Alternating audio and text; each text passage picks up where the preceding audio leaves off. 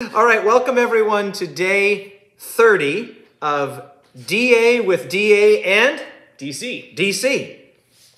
So it's day 30 of the DA with DA challenge. We've got people showing up already. They're so fast. They're amazingly fast. Look at that number. We'll just keep going up. How on earth? Yeah, it's amazing. They know. Wow. They know because I let them know an hour ago that we were coming on. I see. Welcome everyone. We are so glad that you're able to join us. We are here in beautiful, sunny, rural Pennsylvania. Where am I? Hamburg, Pennsylvania. Okay, people were asking yesterday where in Pennsylvania I am. I'm in Hamburg. Hamburg. Yeah, like hamburger, but spelled different. Okay. Like spelled like Germany. Okay. I'm in Hamburg, Pennsylvania with my good friend Dee Casper, and I spent the morning teaching some of the all of the students from the school that Dee runs here. Dee, just take a moment to tell us about CORE. Sure. Because people might not know what it is. Yeah, so CORE, it's a 9-month discipleship and evangelism training program. So kind of giving young people an opportunity to own their faith, find their calling, and to be empowered to change the world around them. So they do Bible work, canvassing, health evangelism, agriculture. There's a heavy emphasis on mental health throughout the program, and overseas missions. So it's kind of a holistic, longer-term overseas missions. Yeah. Where do you go? 2 years ago, we went to Cuba. This year, we're going to go to Houston to minister to refugees just because of COVID stuff. But hopefully we can go back to Cuba next year. That's right. I remember you went to Cuba. Yeah. Was that awesome? It was amazing. That's so cool. It was so amazing. And Dee, this is now the second year that CORE has run a full program? Yeah. Okay. It's going good. It's going great, yeah. So coreevangelism.com. And Dee is the director, founder, yeah? Yeah, director, yeah. Creator. Teacher. Chief cook and bottle washer. Accountant. All of it. So Dee has asked me to come out here to CORE to spend some time, 3 days, so Monday, Tuesday, Wednesday, talking to the students here about apologetics. And man, I had a great time this morning. You've got a great class. Yeah, it was great. Really good kids. And some of them aren't even kids. They're adults, really, is what they are. Yeah, post-high school age. Yeah, but 18 to 35-ish age range. Yeah, that's sort of the typical Arise student. Is probably the average Arise student sort of 23 to 28. Yeah. But then we get people that are younger than that. In fact, we've been having a lot of teenagers lately, which is really great, in Australia. Yeah. So welcome, everybody. So glad you're here. Let's just say hi to some people. Hello, Maxine and S-Pop V, joining us from Texas. We won't mess with you, S-Pop V, because you don't mess with Texas. Let's see, who else do we have here? Those Cooks, Jen, hi. And a wave from LA Sonrix, hello. Hey, Deb Murray says Blue Mountain Academy. That's right. We are literally looking out our window right now at Blue Mountain Academy, and it is beautiful. Yeah. Hello, Maxine. Hello, Loretta. Hello, Pam Palmer. Hey. Great to see you, Pam. Scott Webb. Janet? Esther Janet, is that right? Zori, what's going fast now? Oh, from Finland. Greetings from Finland. That's Brady, right. Patrice, Sonia, Sharon, Hannah. Great to see you, Hannah. City Love HG is Hannah Griffith, but now she's Hannah Suarez. I married her. Oh, okay. She needs to change her Instagram. I thought you were married already. Yeah, I married her and Johnny. Oh, okay. Kelly, that's a good call. Amber, B. Holdel, Rich77. Oh, you're only 40 minutes away. Deb, you should be sitting right here. You should be sitting right here. I mean, there's not a lot of room for us, but there's room for a head right here. You could be right there. Okay, welcome everybody. We are so glad that you are here for day St. Lucia. Day 30 of DA with DA. We are in the book. We're reading through in 90 days the classic on the life of Christ by Ellen White called The Desire of Ages. The Desire of Ages, as you might be aware, is a reference to the Old Testament minor prophet Haggai, who in chapter 2 referred to the coming Messiah as the desire of all nations. And so the idea here is that Jesus would show up and he would be just what everybody was hoping for, looking for, longing for. And the picture that we have seen, that I have seen in Jesus so far of the Desire of Ages, is that he's all of that and more. That there's an infinity beyond. Yes. And today's chapter is a really great one. In fact, I don't know if you knew this or not, Dee, there are 87 chapters in the English version of The Desire of Ages. Today we're in chapter 29, which means we are exactly 1/3 of the way through. Because 87 divided by 3 is 29. So if you have a look here, it's absolutely amazing. It feels like we just started a few days ago, and 1/3 of the book is behind us. By the way, speaking of being behind us, there's a very large, is that a chocolate lab? Yeah. A very large chocolate lab that would love to be here as a part of DAwithDA. Maybe he loves all of you already. Maybe at the end we'll introduce you to Buddy. But right now we have him in his little kennel because if he was here, he would steal the show. He would. He would steal the show. I mean, technically, he already has. Yeah, exactly. So if you hear some noise in the background, nobody's tied up in the corner. We're not being invaded. No, it's just a dog. So just a couple more quick announcements. This is live right now on Instagram. Welcome everybody from Instagram. It will be archived, of course, there, and then it will be later also on my YouTube channel. People asking if I've heard anything from Facebook yet. Still no. I haven't checked my email yet today, but I'll do that in a bit. Still no word from them. I mean, we're getting down precariously close to the place where they're just going to close down my account. I don't know why. I'm supposedly in violation of their community standards. No idea what that's a reference to. So I think I've probably still got a few more days, maybe as much as a week left before they just cancel me. Wow. So maybe continue to join me in prayer that doesn't happen, because I've got like 35,000 followers on Facebook, and it took a lot of years to get those people built up, and it would be really sad if all of a sudden I couldn't talk to them.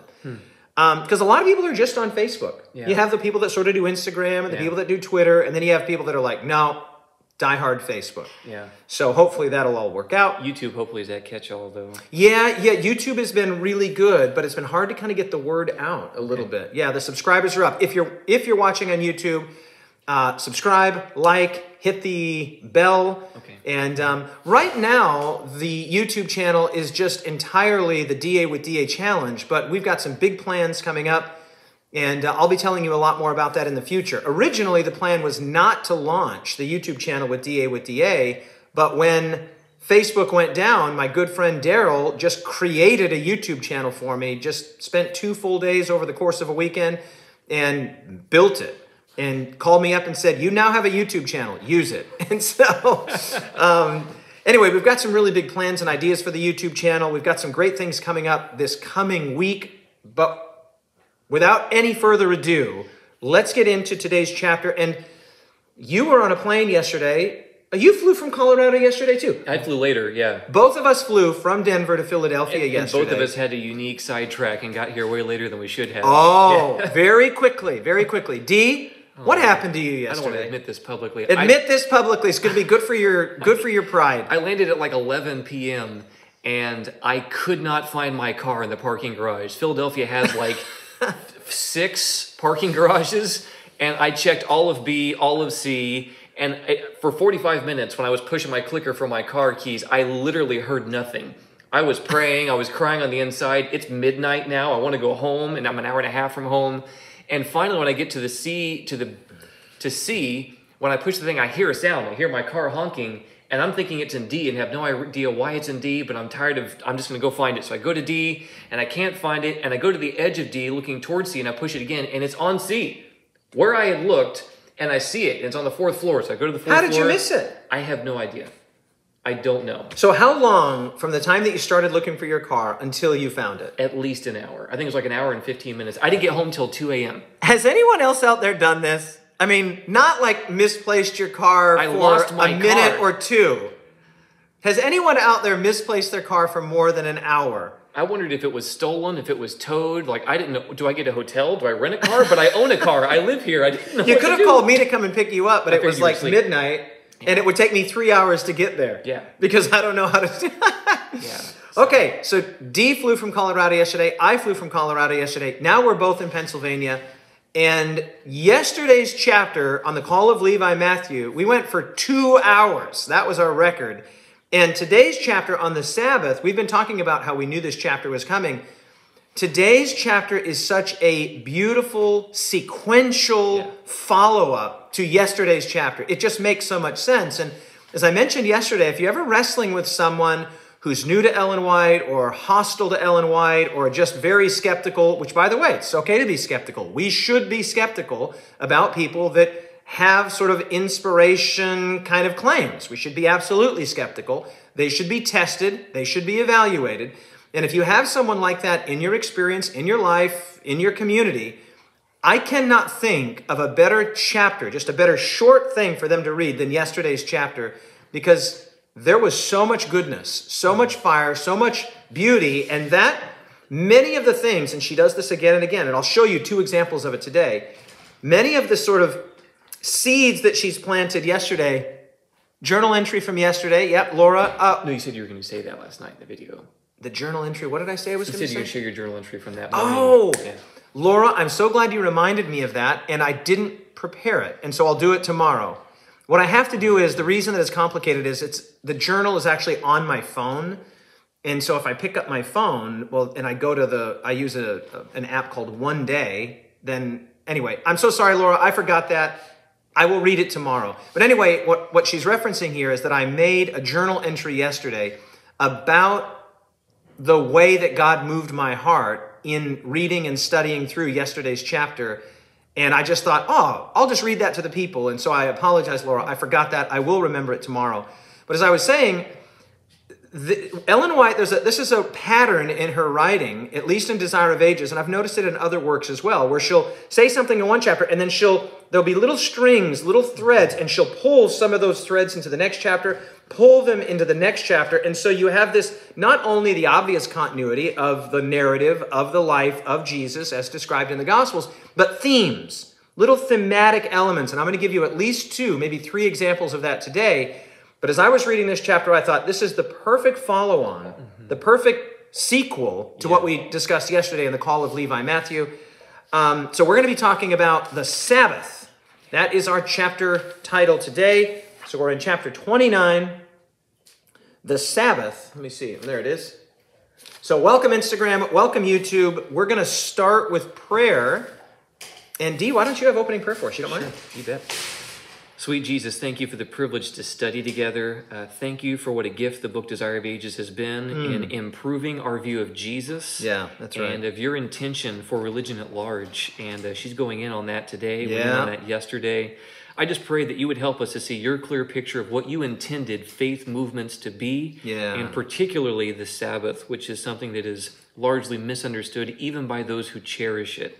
So God, help us and guide us, we pray. In Jesus' name. Amen. Amen.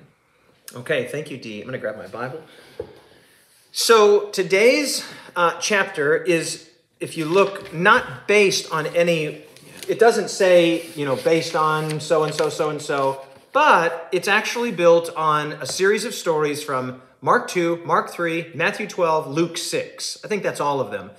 And it revolves really around 2 primary stories. One is the healing of a man with a withered hand, and the other is the accusation by the religious leaders of Jesus' disciples that they were breaking the Sabbath when they were walking through a field and they ate some of the grain.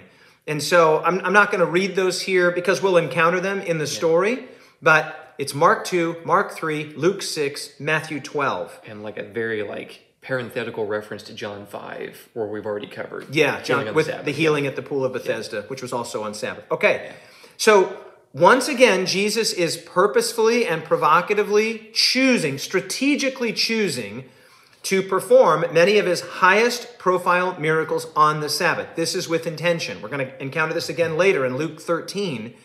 And here, Ellen White's going to go in and explain to us why.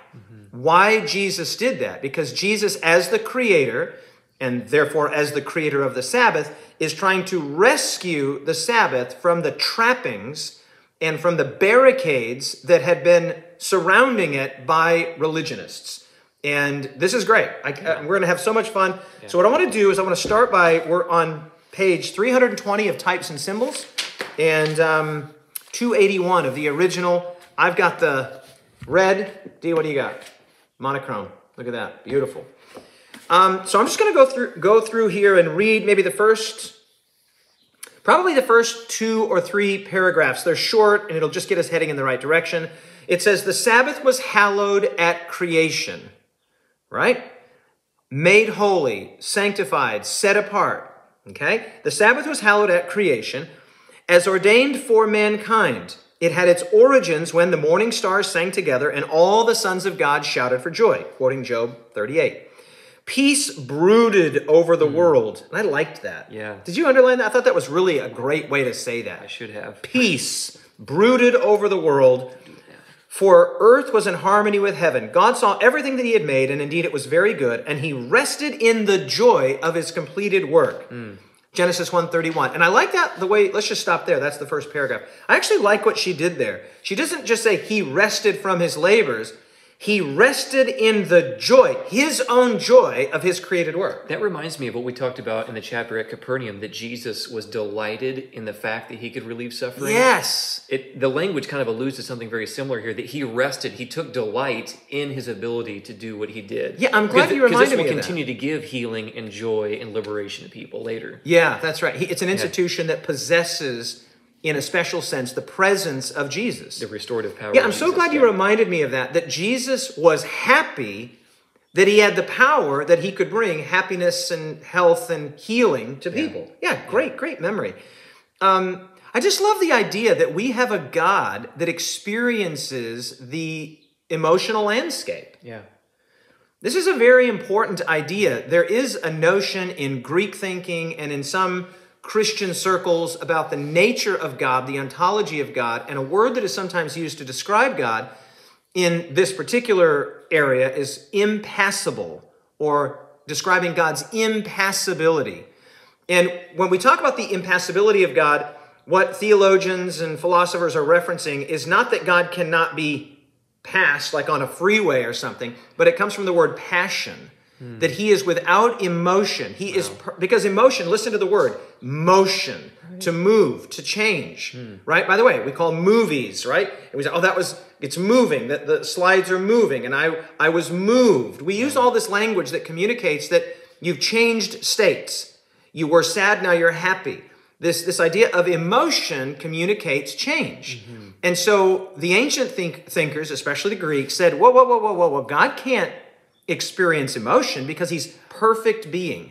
His ontology is perfect being, and so they coined the phrase, he was impassible, not subject to emotion. That's like the most compelling argument on behalf of God, is the fact that he's so moved and deeply connected. Yes. It's like one of the greatest affronts to the character of God. Yeah. And there are even a great many Christian theologians today that have bought into the sort of Greek notion of God's ontology, and they'll say, well, you know, all this stuff in the Bible about God's emotions and God's passion, that's just anthropomorphic language where God's communicating with us, but God doesn't actually himself experience those things. And it's like, yeah, no, I'm sorry. If we're going to take Scripture seriously, we can't import all of these Greek Hellenistic ideas. We just have to take the text at its word. Right. And so I love this idea that he rested in the joy of his created and completed work. When God looked out and saw everything that he had made, it brought him joy. Yeah. He was happy. Absolutely. He was absolutely happy. Okay, second paragraph. Because he had rested upon the Sabbath, God blessed the seventh day and sanctified it, set it apart to a holy use. He gave it to Adam and Eve, no doubt, as a day of rest. It was a memorial of the work of creation, and thus a sign of God's power and his love. Yeah. The scripture says he has made his wonderful works to be remembered. The things that are made declare the invisible attributes of God since the creation of the world, even his everlasting power and divinity. She's quoting there from Romans 1, Psalm 111. I heard you say, and it jumped out to me as well, a sign of God's power and love. His love. Yeah, it's not just that I'm powerful and you're spending a day to acknowledge how powerful I am. It's a day that's given. It reminds me of Tonstad, that I gave this not as a reminder that you may acknowledge and love me, but to make it clear that I also recognize and love you. Yeah, really in great. his book, The Lost Meaning of the Seventh Day. Yeah, which, by the way, if you have not read the book by Sigve Tonstad, The Lost Meaning of the Seventh Day, it's probably my favorite book on the Sabbath. It's close because I also absolutely love Abraham Joshua Heschel's The Sabbath. Have you read that yet? I haven't. Oh, that's incredible. So yeah, this is a really great point that Tonstad makes, is that he talks about how the Sabbath drives the stake of the divine presence in the soil of human time. Check you out. I love that. Woo, isn't that great? The stake of the divine presence in the soil of human time. Great book, The Lost Meaning of the Seventh Day, published by Andrews University Press. Well worth your time, energy, and effort. Yeah. I should call up Dr. Tonstad. I've met him, actually. Say, hey, you need to send me a royalty or a T-shirt or something. I've probably sold hundreds or thousands of copies of that book because I tell everybody to buy it. Same. Great, great book. And I just really like the idea that the Sabbath is a sign, not just that God is powerful enough to create, but that he voluntarily, lovingly chooses to create. Right. To lavish his love upon us. Did you notice on the very next page, she says that the Sabbath is a token of his love and power? Yeah. She reverses them. Right. I thought that was so interesting. Here she says it's a sign of God's power and love. The next page she says it is a token of the love and power of Christ. Mm-hmm. I like that. I like that. God is under no compulsion to create. I've sometimes heard preachers say, and I know what they're driving at. They're trying to get at the fact that God is so good, so kind, so loving, that he wants to create. And you'll even hear that God had to create. No, God was not under any external compulsion to create. He didn't have to create in the sense of an absolute imperative. He chose to create for purposes like parents do of sharing their love with others. And so I just really like the idea that God created not only out of power, yes, he had the capacity, he created out of love. He wanted to share the intertrinitarian dynamic of love and selflessness, Father, Son, and Holy Spirit, with the created world. His crowning act of creation was man, and the first gift he gives to man is the Sabbath. Yes. This idea of complete, unrestricted, uninterrupted, quality face time with their Maker. And it's to lay a foundation of speaking their intrinsic moral value into them. Correct. Like the very way that I created you and the way that I'm spending time with you in the first day that you have here on this earth. You are valuable. It's setting the foundation of your intrinsic moral value. Yeah. And I think that's the angle I take with the Sabbath now more than anything, is the fact that it communicates our value. Yeah, a really great way to say that is the Sabbath communicates that we are not God's subjects. We are his sons and daughters. We're the object of his affection. We're his sons and daughters. Yeah, that's right. I really like that. What does Paul say in Galatians? You're no longer servants or slaves. Right. You're sons. Yeah. Right? And so beautiful, very beautiful. I want to spend time with my children. You want to spend time with your chocolate lab. It's true. Okay, let's read that third paragraph now as well. It says, all things were created by the Son of God. And then she quotes John 1, 1-3. In the beginning was the Word, and the Word was with God. All things were made through him, and without him was nothing made that was made. And since the Sabbath is a memorial of the work of creation, it is a token of the love and power of Christ. I'm going to read one more paragraph here. Yes. The Sabbath calls our thoughts to nature. Even as we're sitting here doing this, I don't know if you can hear it, but I can hear just outside. And by the way, spring is well and truly here in Pennsylvania. Right now, I can hear outside chipping sparrows, song sparrows, and cardinals. And they woke me up this morning, and I could not be happier. That's the best alarm clock. Yeah. The birds are going off here in Pennsylvania. They're ready for spring. I mean, it's March 22, and the chipping sparrows, and the song sparrows, and the cardinals this morning. I mean, it's amazing. So listen to this. The Sabbath calls our thoughts to nature and brings us into communion with the Creator in the song of the bird. The sighing of the trees, I like that. Yeah. The music of the sea, we may still hear his voice, who talked with Adam and Eden in the cool of the day. And as we behold his power in nature, I love this. We find comfort. We find comfort. I underline that. I circled it, yeah. For the word that created all things is that which speaks life to the soul. He who commanded light to shine, one of my favorite passages, he who commanded light to shine out of darkness has shone in our hearts to give us the light of the knowledge of the glory of God in the face of Jesus Christ. 2 Corinthians 4:6. I love this. Yeah. Now, I love this too, because what she's equating in her language here is the fact that the very way, like, we have access to just as precious a level of communion with God through his creation and through the Sabbath that Adam and Eve had face to face. Yeah, that's she's equating that. Like, this is just as accessible and precious and life imparting. It brings comfort and speaks life to the soul in the same way as if he was actually there speaking to them. That's beautiful. Yeah. Yeah, I just love the idea as a birder. Many of you are probably aware I'm a very keen bird watcher, and I've lived in Australia for the last 7 years. And so I am so familiar right now with the sounds of the avian world in Australia, right? So like if an eastern whitbird was calling, I'd say, yeah, eastern whitbird. Or if I heard a white-eared monarch, I'd say, oh, yeah, that's a white-eared monarch. But now that I've come back to America, all of these sounds that I used to know back to front, I'm like, what is that? This morning I was walking around out in your front yard, Dee, and I was like, a song sparrow. I mean, song sparrow is like one of the most easy, obvious calls. The other day I heard a great little call, cheeseburger, cheeseburger, cheeseburger, cheeseburger, cheeseburger, cheeseburger. That's the Carolina wren. And it's been so great to come back here and reacquaint myself with all these incredible birds and their songs. And I just love this idea. In the song of the bird, we may still hear his voice. As I told your students today, one of my favorite things about being a birder is I just feel like I'm in continual contact, not just with nature, but with the creator of nature. Yeah. What do you love to do in nature? Be quiet and just like listen. Yeah. You know, just go through my thoughts, like just go on walks and just take it in. Like just birds, so cardinals, hawks, eagles. Yeah. Just watch them in all their majesty. And the cardinals were going critters. off this morning. Yeah, I love it. They were it was my great. faves. It's more like a something like that. Really, I love the cardinals, the way they call. And I haven't seen a cardinal for years. So, I mean, I've seen them, but like to be here as spring is dawning and the birds are calling and it's just, there's an electricity. Yeah. And I'll just say one more word about this. In Australia, there are a lot of birds, a lot of great birds, by the way. A few more than in the United States by volume. But one of the interesting things about the U.S. that I had forgotten how awesome it was until I was away from it is you have these very well-defined seasonal migration patterns here, right? In Australia, yes, you do have, the wet season and the dry season, and you do get some regional migrations, and a few species will go up into Papua New Guinea and South Asia. But for the most part, birds stay kind of where they're at. You don't have anywhere near these like giant migration pathways and patterns where right now it's like the whole continent is waking up. It's amazing to hear the birds and see the ducks, and I'm just giddy. I'm giddy about it. I can't wait. You're nerding out. I'm nerding out. Okay. Bird nerding.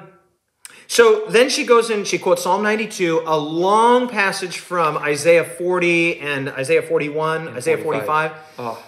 I love this. I love what she does after she quotes it. Yeah, she said, this is the message written in nature. Yeah, so when she says, why do you say, O Jacob, and speak, O Israel, my way is hidden from the Lord, and my just claim is passed over by my God. Like, why are you implying that God doesn't care about you? And then the response is, the Creator doesn't faint, he's not weary, but it says that everyone else does. Even the youth are weary, but he's not. And that he increases strength, he's with you, he's your God, he will strengthen you, he will help you, he will uphold you, and look to me and be saved. And then she says this, everything that we just said, this is the message written in nature. You underline the same thing I did. Which the Sabbath is appointed to keep in memory. Yes. The Sabbath should be reminding you of God's all power, all readiness, all availableness. Like every bit of the Sabbath should be reminding us of this very thing. The accessibility and the desire of God to be accessible, to not just be near his people, but to help them, to strengthen them, to lift them, to minister to them, and to save them. No, that was great. Yeah. That really jumped out at me too. She's saying, when you take a walk in nature, when you climb that mountain, when you hike through that valley, when you fish up that stream, these are the things you should be thinking about. She literally gives you, this is how you should think about nature and nature's God. And she goes to I think this is true, my very favorite passage in the Old Testament is Isaiah 40. Oh, that's my whole Bible for Isaiah 40 is just an underline. It just underlined the whole thing. It's like John Madden got a hold of my Bible. Like it's just, it's all. You know what's funny? I have said, Dee, that if I... thing. Yeah, exactly. If I had to preach every sermon for the rest of my life from Isaiah 40, you could do that. Yeah. It wouldn't even be difficult. Like, you could do that. If I could get a little bit of grace and do 37 through like 61... Oh, well, that's like the whole glorious vision. But as far as Isaiah goes, Isaiah chapter 40 is incredible. And I love the fact that she quotes here extensively from Isaiah 40. And then she says, this is the message written in nature. And in the Sabbath itself, like that's what it's meant to teach us. I had forgotten the fact that she makes this bridge here. It's not just that God is so awesome and wants to encourage us with these life-giving words. Like the Sabbath is supposed to give you that reminder That's right. of these passionate pleas and invitations of God. I was thinking to myself, it would be a good idea to periodically read this chapter early on a Sabbath morning, just to remind yourself of what your frame of mind is supposed to be on Sabbath. I would agree. Absolutely. I have said many times before, and I really like this idea, that I don't keep Sabbath, it keeps me.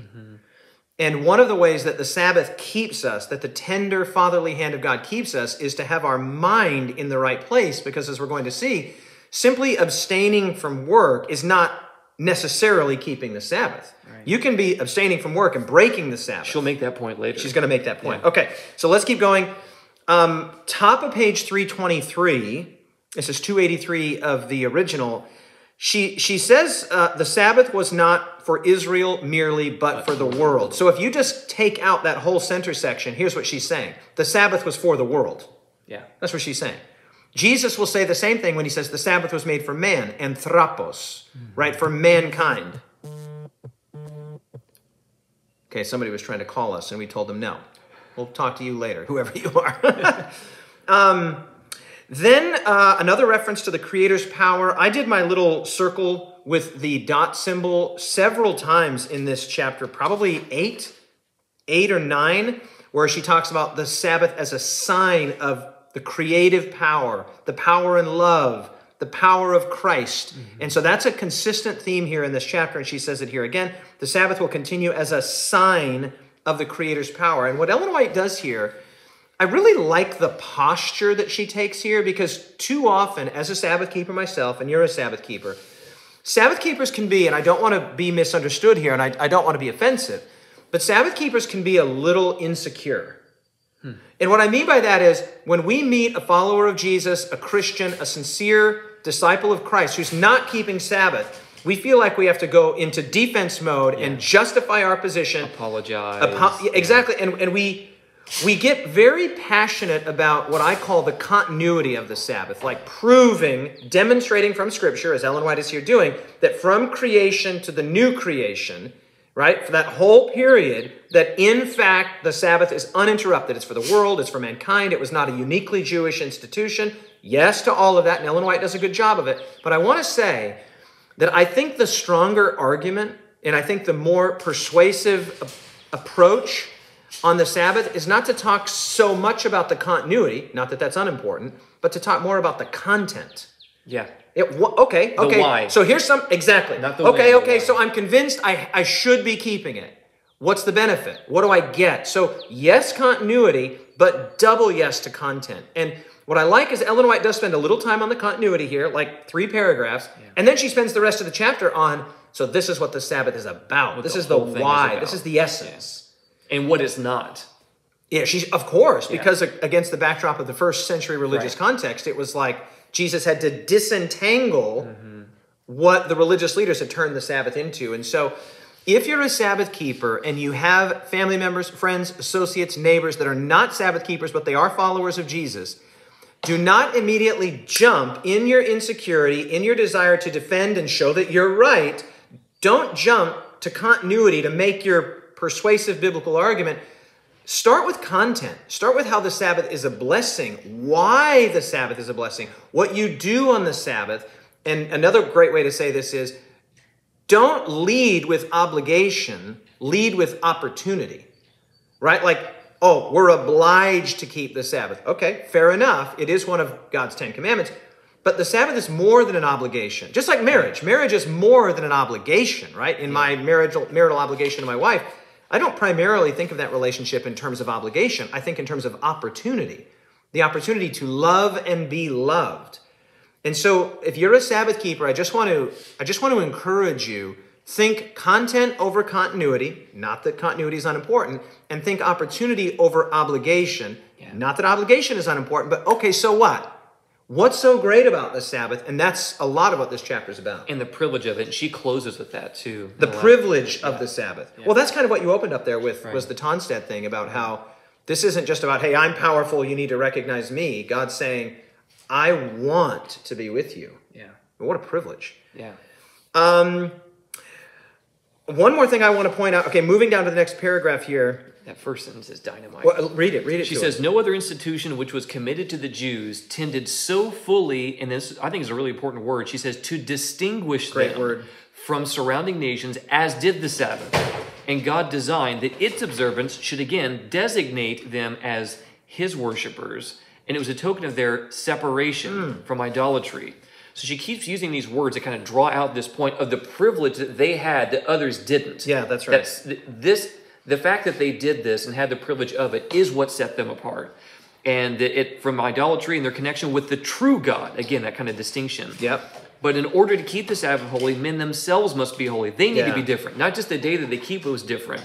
It should make them different. They should be different. Yeah. And through faith, then they could become partakers of Christ, the righteousness of Christ. We talked about that today with your students, how a great many people don't know the word holy at its most sort of basic core means other, or to be different, or unusual. And so when the Sabbath was set apart as holy, it was set apart as a different day. When God's nation Israel was set apart as holy, they were different. When we are set apart for a holy purpose, we're set apart for a different, a peculiar, idiosyncratic purpose. The Sabbath is a different day. And I really noted what you noted there, the importance of these words, distinguish, designate, separation. His worshipers. Yes. And then idolatry versus the true God. Yeah. But it wasn't elitist, as we've already seen. No. The Sabbath was made for the world.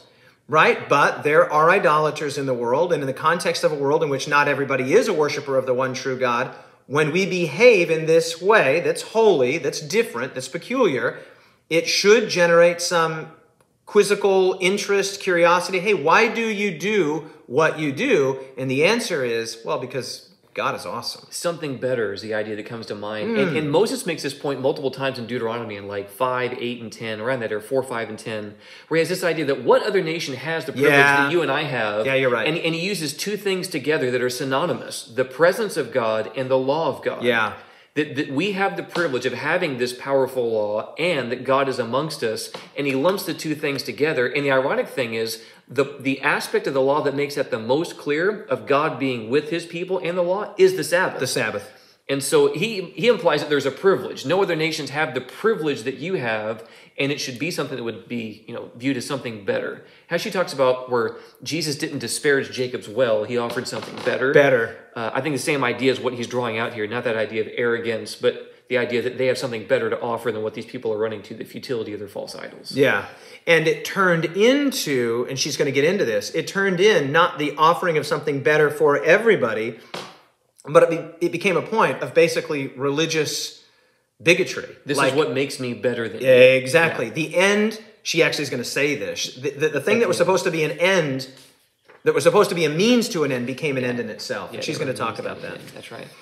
She does say there in that paragraph that you were just reading from, through faith, they become partakers of the righteousness of Christ. Very next paragraph, as the Jews departed from God and failed to make the righteousness of Christ their own by faith. That's one of those little threads that she's clearly pulling from the last chapter. The righteousness of Christ by faith, by grace alone, through faith alone, to the glory of God alone, right? So she's pulling that chapter in, last chapter, and saying, yes, righteousness by faith, yes, the righteousness of Christ, and the Sabbath is an illustration of that. It's the crowning weekly reminder of that reality. His creative and redemptive power. Yeah, very and his good. Sanctifying power, that he's the one that keeps us. She then does the power. She then gets into some of what we were just talking about, how the religious leaders had, she uses the word here, surrounded God's rest day with burdensome requirements that she says reflected the character of selfish and arbitrary men. The word arbitrary there, Dee, to me is so important. Yeah. The Sabbath is not arbitrary. It is not capricious. It is not without rhyme or reason. The Sabbath is inbuilt to the very nature of creation itself. God created in 6, rested on the 7th. He then invites us into that rest. It's not an arbitrary rule like you say to maybe, your children or something. You're trying to find something for them to do. Okay, pick up that pile of rocks and then carry that pile of rocks and set it down here. After they've carried that pile of rocks, Dad, what do we do now? Okay, pick up that pile of rocks and move it back. And do it because I said so. And do it because I said so. This would be arbitrary. It would be capricious. It would be cruel. And she closes that paragraph on this page by saying it would make them look upon God as a tyrant. Yeah. And that's exactly, if you just said, if you did this kind of thing with your children or with some population over which you had control, like you're a prison guard or you're a slave owner or whatever, in the ancient world, like with Pharaoh, do this because I say so and I have power, people are going to say, yeah, no. And the Sabbath, apart from creation, is kind of weird. Like, it doesn't make a lot of sense. Like, nothing happens on the Sabbath that makes you think, oh, this day feels different. No, like if you drank a glass of water every day of the week, it's a glass of water. The air feels the same, the address is the same, the sky is the same. There's nothing that obviously distinguishes the Sabbath that sets it apart. You don't just go, so it does feel a little strange until you see that the Sabbath is, and Ellen White uses the word embodied in the law, embodied in creation itself. And so it's not arbitrary. God is inviting us to participate with him in rest on the day that memorializes his creative power. And she makes this point that as the Jews, in that same paragraph, as the Jews departed from God and failed to make the righteousness of Christ their own by faith, then the Sabbath lost its significance to them. Yeah, that's right. She kind of has this cause and effect thing, and that Satan worked so hard to do that because he knew that it was a sign of the power of Christ, to go back to your earlier point. Yeah. The thing that was supposed to be a means to an end became the end. Next page, she then says, she caused the religious observers, the religious leaders of Jesus' day, caused them to think that the observance of the Sabbath, as was required, she says it made men hard-hearted and cruel. Ooh. Hard-hearted and cruel. Yesterday, one of the things that we talked about was in the way that the religious leaders and others like them that were sympathetic to them were relating to the tax collectors, the outcasts, and the others. She says their heart contracted. Their heart became brittle and contracted and shrunk. And the way that they were relating to the Sabbath, which was, again, this incredible memorial of God's creative power and love, she says it was actually hard-hearted and cruel. Cruel. Can you imagine? Repurposing the very thing of God that's designed to show his glory, his approachability, his love, his immanence, and turning it into an object of cruelty? I mean, it's satanic. It was hijacked, absolutely. It was hijacked. And I love the very next statement. I double underline this when she says, it was the work of Christ to clear away these misperceptions or these misconceptions. And, yeah, that's right. I really, really value that she's making that clear. And she goes in on this. And this isn't the only place where she does this on the topic of the Sabbath, but she just makes it abundantly clear. Like, you mean in the Desire of Ages? And you get the vibe from reading her writings, because we talked about this offline, that like you get the vibe when you're reading her that she just so... She's like this sweet savage who like goes in on the abuse of religion. Yeah. And how this is not, and you just like, ever since I read The Desire of Ages, I read the Gospels totally differently. I see Jesus with this continual like facepalm scenario of like, you guys are missing the point. Right. Like you literally have missed the entire point. And this is what he's trying to do, is remind people what the whole thing is about. And I'll hold one of my points until we get to a later paragraph where he says that. I love what you say there, Dee, because I was sitting in this chair just over here, and Dee was sitting right there, and he was quietly reading, and I was quietly reading, because we'd finished teaching this morning, and then we had lunch, and we came here to get ready. And he's just sitting in his chair, and his dog's running around like a crazy person, a crazy dog. And then Dee just says, ooh, she's a sweet savage. And I just started laughing. I was like, you have to say that on the video. You have to, it's because it's true.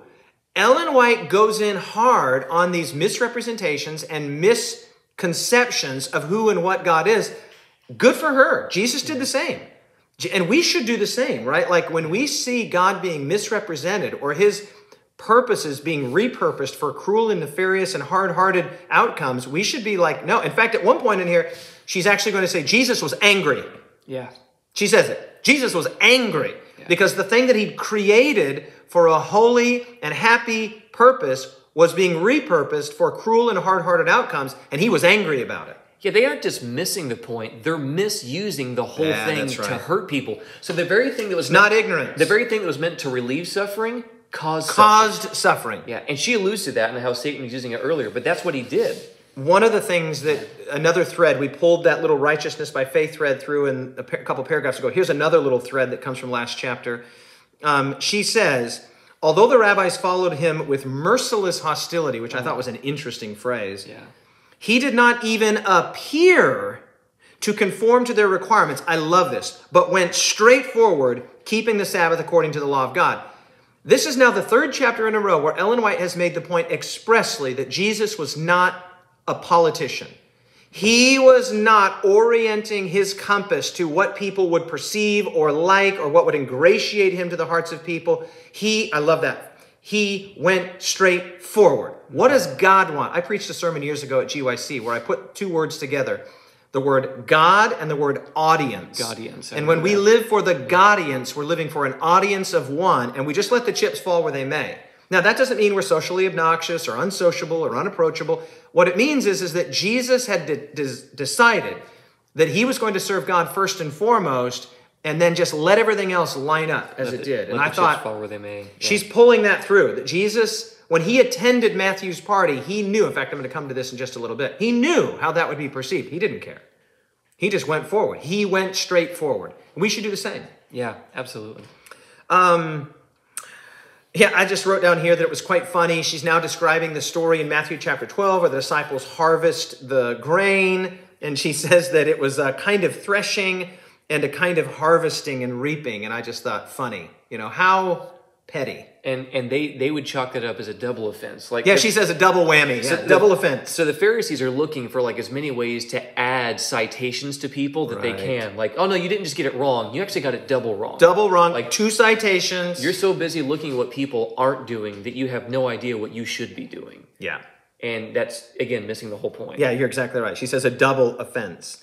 Then, okay, so they approach and say, hey, look, your disciples are doing, this is Matthew chapter 12, your disciples are doing what's not lawful. And Jesus goes, I love what he does here. Yeah.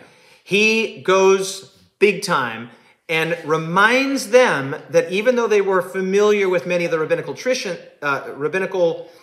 traditions and also quite familiar with some of the details of Scripture, they had missed, as she says in the last paragraph, the last chapter, she says, they were wholly ignorant of its spirit.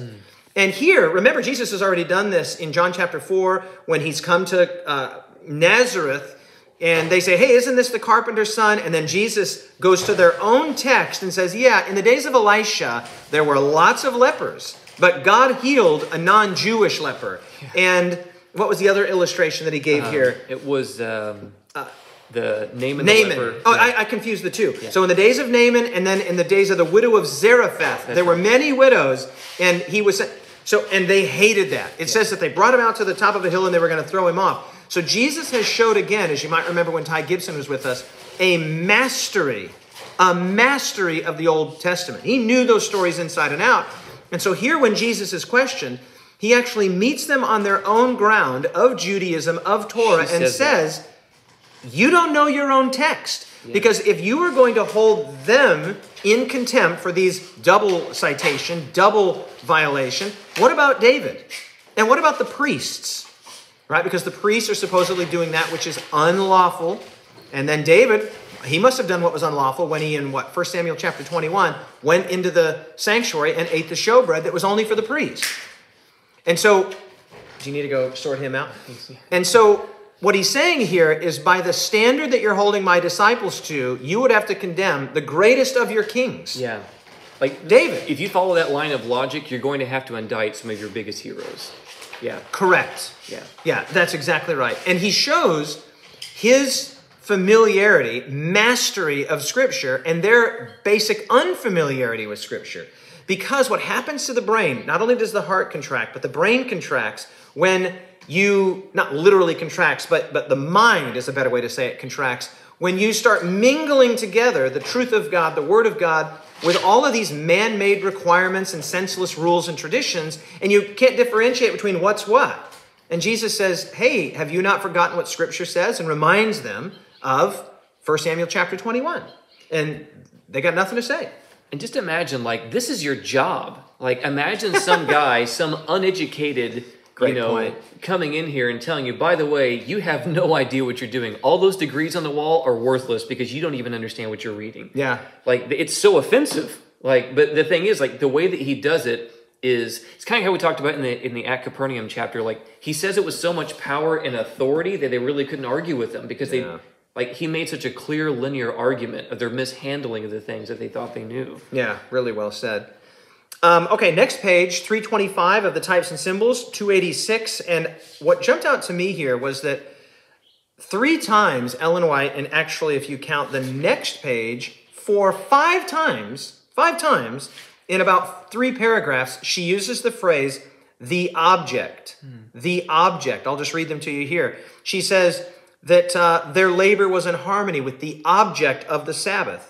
Next paragraph, it says the object of God's work in this world is the redemption of man. Next paragraph, she says, he declared that in their blindness they had mistaken the object of the Sabbath. Next page, top of page 326, 286. Their object was to direct men to the Savior, talking about the sacrifices and all of the symbols and forms. And then finally, one more right at the end of that same paragraph. But when the mind was absorbed with wearisome rites, the object of the Sabbath was thwarted. Its mere outward observance was a mockery. And so I thought this is great. She just goes in hard 5 times in like 3 paragraphs and says, the object of the Sabbath, the object of the Sabbath, the object of the Sabbath. And for her, it's to show that God wants to be with man, both in terms of creation and in terms of redemption. And that object had been lost sight of. That purpose, God's inbuilt purpose of the Sabbath, had been lost sight of because it had been, her words, barricaded and surrounded by senseless man-made rules and traditions. Which is why they were so quick to judge the disciples. Because they missed the entire point. Like you're offending the boundaries that we have drawn. And like I've talked about this before with other people, that like once they got all these whoopings in the Old Testament for not keeping the law of God, they realized every time we break the law, we get a whooping. So their idea was, why don't we build a wall around the law to ensure that nobody touches it? And no more whoopings. No more whoopings, because no one likes getting whoopings. And so at the end of the day, what they did is they lost access to the actual meaning of the law, because now they're focused on the outside boundaries instead of the principles of the law within it.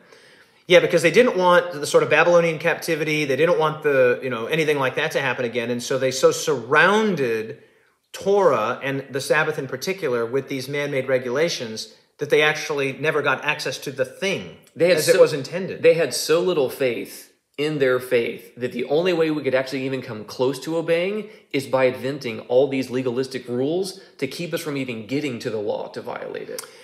But what they didn't realize was they're now violating that law in even greater principle. Whoa. She says that. Yeah. It's interesting that you'd use the word legalistic there, because 2 times in the last chapter she says a legal religion. A legal religion. God is not a lawyer. Right? We don't approach God in the same way that we would approach a lawyer. He's a father and a friend. Right? I love that idea. I've heard it said that legalism is not the raising of the standard, it's actually the lowering of the standard so that man can reach it. So that man can actually do it. Yeah. I just want to go back to one of those, the object of the Sabbath. This is page 325. And I don't know if you were with us yesterday or if you read through yesterday's chapter, this should have absolutely popped to you. It's the paragraph that begins, Jesus did not let the matter pass. I'm just going to read that paragraph. Jesus did not let the matter pass without administering a rebuke to his enemies. He declared that in their blindness they had mistaken the object of the Sabbath. He said, and then he here quotes from Hosea 6:6, Micah 6:6-8. If you had known what this means, I desire mercy, not sacrifice. Remember I said yesterday, this is not the last time Jesus will say this. Right. This is a go-to chorus for Jesus. It's a go-to refrain. She continues, their many heartless rites. Ouch! Ouch! Yesterday, contracted hearts. Today, heartless rites could not supply the lack of that truthful integrity and tender love. Contrast those two. I underline them both. Heartless rites with tender love. Jesus is interacting with people out of tender love. The religious leaders are interacting on the basis of heartless rites. And in fairness, many of them were sincere, but they were sincerely misled. They were sincerely mistaken. Right? So in their in their zeal for the integrity of the Sabbath, the sanctity of the Sabbath, the holiness of the Sabbath, again, they were violating the Sabbath, and they created rites and rituals that were actually heartless. Yeah, and when I hear the paragraph preceding this one and this one here, and what we've been talking about in the last few moments, it reminds me of what he says in the Beatitudes, like, you've heard that it was said, but I say to you. Yeah. And he keeps having to say these types of things even after the Sermon on the Mount. Like, you're talking about the Sabbath and that being a big deal. Like, you've heard it was said that you shouldn't do this and this, but you don't even understand what you're doing. She'll allude to this in a moment. Like, you're thinking murderous thoughts on the Sabbath, for goodness sakes. Like, you're trying to kill me and hate my guts. Oh, yeah. She's going to get there. And yeah, so I think that this idea of you've heard that was said, but I say to you, that theme continues well past the Sermon on the Mount of just you don't get it. That's tomorrow's chapter. Yeah. I think it's the longest or the second longest chapter in the whole Desire of Ages, tomorrow, the Sermon on the Mount. Then she says at the bottom of that page there, page 325, 286, she says that, again, Christ reiterated the truth that the sacrifices were in and of themselves. They possessed no value. They were a means, not an end. And I just wrote again and again, because this would be at least the 6th or 7th time that we've mentioned that expressly, that the purpose of the Sabbath, the purpose of the sacrifices and of the sanctuary were always to point, to signify, to alert us to a greater truth. And when Jesus came, the shadow met the substance, and the thing signified had arrived. Right. But they were still clinging to the signifier rather than the thing signified, and they missed it. Yeah. They absolutely missed it. Anything more there? I'm on the next page. This reminds me of Galatians 3:24, the fact that the law was to point us to Jesus, who's the embodiment and who's the power source for the law to even become a reality in our lives, like it says in Romans 8:4. So then she also describes him here we're on page 326. She just roasts in the rest of this paragraph. Yeah, wearisome rights. Yeah. So here she says heartless rights. Here she says wearisome rights. I mean, you just have the sense that when Ellen White is writing about this, she has her thesaurus there, and she's just like, okay, what else can I say? How else can I say this? How else can I say this? What other blistering language can I use? Blistering, great word. So it's the service of love that God values. This is the top of page 326 in types and symbols, or 286. It's the service of love that God values. And when that is lacking, the mere round of ceremony is an offense to him. And then she says, so with the Sabbath. So it was designed to bring men into communion with God. But when the mind was absorbed with wearisome rites, then the object of the Sabbath was thwarted, and its mere outward observance was a mockery. It's an offense and a mockery.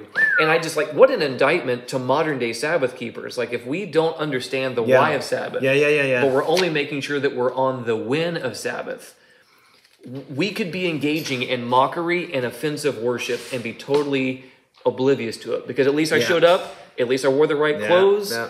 But we can be just as guilty as them in doing the same thing. That's why we've got to stick to content. Yes, continuity is important, but stick to content. What is the Sabbath about? What's the why of the Sabbath? Stick to opportunity even more than obligation. The obligation will figure itself out. If I'm in love with my wife, I will more than fulfill all of my husbandly responsibilities and duties. But if I concentrate on the obligation part, then I'm like a C student or a C minus student, just trying to get that minimal grade to sneak through. But when I'm coming from the position of love or the posture of love, well, when I think about opportunity, obligation takes care of itself. Yeah, you would rather do above and beyond than the bare minimum. Yeah, because the motivation is love, it's love, not legalism. Right. Like, what's the minimum I have to do here to sneak through? The Sabbath is not about the minimum, rabbinical Torah-based requirements so that you can still be in good standing with God. You can't be in good standing with God apart from the righteousness of Christ. That's completely by faith, as we've talked about already. Yeah, it's super Babylonian and pagan in nature that if I just do the things that keep Dad from getting angry, there's going to be peace, without recognizing that this gift was an invitation to communion with Dad, who isn't angry. Like, he's inviting you to commune with him because he loves you. Beautiful. So this idea that just do the stuff to make them happy. Throw the virgin in the volcano on the 7th day, and then we'll be good, and I can go back to doing me for a week and calm them down. Yeah. It's amazing how it's a part of human nature. I mean, this is a consistent theme. She actually says this. This is a theme in all false religions. The assuaging or the placating of the angry or annoyed deity. And that's a feature of basically all false religions, which is what makes the gospel so unique and wonderful, is that God is not being assuaged. He's not being placated by some gift or some devotional act that we bring, some sacrifice that we make. God himself does not require supreme sacrifice. He makes supreme sacrifice. And I think that's why true religion is so offensive to our human nature. Yes. Because I want to have some ownership. I want to be able to buy my ticket. Talked about this yesterday. And at the same time, I don't want to be told what to do. I want to do me. She literally says exactly that. I've just got to read this to you because you just said it. Listen to this. They trust in self. This is on page 317. I read this yesterday. They trust in self and depend on their own wisdom and do not realize their spiritual poverty. They insist on being saved in some way by which they may perform some important work. When they see there is no way of weaving into self into the work, they reject the salvation provided. I mean, come on. Lord have mercy. Lord have mercy. Okay, here's another little strand. This is a really cool one. So I want you to follow me on this. The next paragraph, I'm back on page 326, begins upon another Sabbath. She tells the story. Jesus goes into the synagogue. He sees the man with the withered hand. This is so cool. She uses the very same language. I'm on to Ellen White, man. I'm on to her in a certain way. She uses these little literary devices. And I'm on to you, lady. I want to show you one here. It's so great. She says, the Pharisees watched him, eager to see what he would do. Now, she uses this phrase, the Savior well knew. Check that phrase, the Savior well knew. I understand that too. Yeah, but look back on page 310 of Types and Symbols, 274, 275 of the original. Listen to this. So this is when Matthew throws his party and remember Matthew with all the outcasts and all the, unsavory types, invites the party and says, Jesus, will you come? And look at what, I'm just going to read it here. He well knew this would give offense. What does she say here? The Savior well knew. So that's phrase number one. And that he would be regarded as a transgressor. He'd be regarded as a transgressor. The same way there, he'd be regarded as hanging out with the wrong kinds of people. But watch where she goes next. The Savior well knew that in healing on the Sabbath, he would be regarded as a transgressor, but he did not hesitate. Look at this. Tell me I didn't find something here. He well knew that this would give offense. Look at what she says here. The entertainment was given in honor of Jesus, and he did not hesitate to accept. Both times she uses the same phrase. Wow. He knew that this would be offensive. He still didn't hesitate. He knew it and didn't stop. He walked straight forward. He had no problem moving through and past and over these, what does she say, heartless rites and man-made ceremonies that had been obstructing and obfuscating the great truth of who God was as communicated in the Sabbath. And that's such a practical encouragement and indictment to us because we feel that tension. Like we know that some people who don't understand how things are supposed to be, they're going to be upset by this. And there's that tension and there's that hesitancy in us. But he blows through that stop sign. He does it in the most tactful and powerful way, obviously. Great word, tactful. But my point is just the fact that it's a reminder to us that when you feel that tension, just because there's tension, that doesn't mean that you have to give into it. Of this idea of that you need to hesitate because, like, people may misunderstand me, but if Jesus took that position, what hope would we have? Yeah, fair point. Like, there's a lot of tension Jesus had to deal with, and Jesus chose to keep it moving. He chose to keep his eye. He set his face like a flint, we're told. Yeah, and it's just an encouragement to us in that. I just thought that was so cool. He knew how this was going to be perceived, and he still didn't hesitate. He's not a politician. He's a man of principle, immovable principle. Here's another one, just one more example if I could. Go, you go. You and then finish that sentence? Well, what I was going to say is there's another little example. Oh, no, I'm on the next paragraph. All right, well, I'm going to finish that sentence. This is so good. But he did not hesitate to break down the wall of traditional requirements that barricaded the Sabbath. Yeah, that's the word. And so just the importance here that Jesus was intentionally and militantly tearing down unnecessary boundaries and barriers. Yeah, in the way that he did this. So here's another really good example, a thread from last chapter into this chapter. She says here that when Jesus asks the question, is it lawful, I'm reading it here, is it lawful on the Sabbath to do good or evil, to save life or to kill? She actually says here that Jesus met the rabbis on their own ground because they had, she says, a maxim that a failure to do good when one had opportunity was to do evil. To neglect to save life was to kill. Well, she did this very same thing. She described this very same thing that Jesus did in the Matthew feast, because when the people said, why does your master eat with these kinds of people? He addressed them on their own ground because they believed that the sinners, that the Gentiles, that the publicans and others, I almost said republicans. I didn't mean that. The publicans. She says, very interesting. She says that they regarded them as sick. Yeah. The religious leaders regarded them as sick, as having an illness. And so Jesus meets them on their own ground and says, by your own standard, these people are unwell. You regard yourselves as healthy. I'm not sent to the healthy. I'm sent to the sick. I'm sent to those that feel their need. And so I just love the idea that Jesus meets people on their own ground. I've said it before. They're playing checkers. They're playing tic-tac-toe. He's playing 4D chess. He meets them on their own ground. He did that with the souls he longed to reach, and he also did it with his enemies. Well, yeah, we made that point a couple days ago, how Jesus wanted, the old saying, keep your friends close and your enemies closer. Like Jesus wanted even the religious leaders and those that were antagonistic to him as close as possible because he knew that was their only chance. Yeah, but just like this approach of meeting people on their own ground. Yes. Like he spoke language that ministered to people where they were, but he also went right at the lines of logic that the Pharisees cherished to help them recognize. Like, I'll meet you where you are, but you're not going to want me to do this. Yeah, you're not going to like the way this goes. I mean, just think of the parable of the rich man and Lazarus when we get there. Jesus it's now known. Yeah. It has been demonstrated that Jesus took an already existing parable that was in circulation. There's two of those that he did. The story about all the people that worked in the field, some worked an hour, some worked 2, some worked 3, some worked 6, and they all got paid the same. That is actually, Jesus has taken and purposefully changed that parable. But that was a rabbinical parable in the days of Jesus. He grabbed that parable, repurposed it, and changed some of the major... Because the way the parable was told in the days of Jesus, and I'll get to this eventually, was the idea that one was better and was specially rewarded by the landowner, by the king. Jesus tells the parable, and everybody's paid the same. Everybody's treated the same. Took the same parable. Same with the rich man and Lazarus. He took them on their own ground. There was a rich man. He fared sumptuously every day. There was a poor beggar at the gate. He reverses it.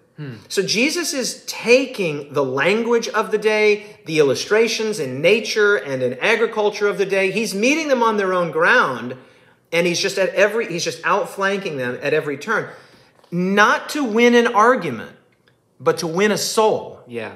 Not to win an argument, but to win a soul. Because if he can show them, there's an argument here, it's actually called reductio ad absurdum. If you can show the absurdity of an argument, then the argument falls apart on its face. And Jesus reduces many of their arguments to absurdity. And they should respond and say, hey, you're right. But they just become further and further hardened. Not all of them, but many of them continue to contract inside of their own heart, and they just... In fact, she actually goes on to say here, and the Gospels say, they just finally said, okay, we got to kill this guy. We got to get rid of this guy. This guy is trouble. I think it's important to note that when we talked about Jesus blowing through these stop signs or this tension, he doesn't hesitate. It's because of what you just said, his desire for the souls of these people. Yeah. Because it can be really easy when we've encountered, bigotry and abuse in religion that we want to retaliate and use the same spirit that they did, but using inspired texts or our righteous indignation to say, you shouldn't do this. This is bad religion and blah, blah, blah, blah, blah. But the point is that we can be prone in our human flesh to respond in the same way what they do with better arguments. Agree. But that wasn't what Jesus was doing here. We can't use what Jesus did as empowering us to fulfill our desire of the flesh. Yeah. Oh, that we had to be careful with Thank you for saying that. Jesus only did this to win the souls of these people. He had to break through the fog. He had to break through the hardness of their hearts to then sow these seeds. And I think that's so important for us. I'm so glad you said this, Dee, because he was also uniquely, the Bible says about Jesus that he knew what was in man. He didn't need anyone to tell him. He knew what was in man. Jesus was uniquely qualified to issue these rebukes. Right. It doesn't mean that we can't, in the right circumstances, in the right situation, with the right spirit and the right heart, also administer a rebuke. Right. But too often, we're not in it in the same way that Jesus is in it. He was uniquely qualified as God, right? And as possessing full, exhaustive knowledge of the plight of the human condition to administer rebukes in situationally appropriate ways. And Sabria, just a little bit ago, she said he was trying to win their hearts. Yeah.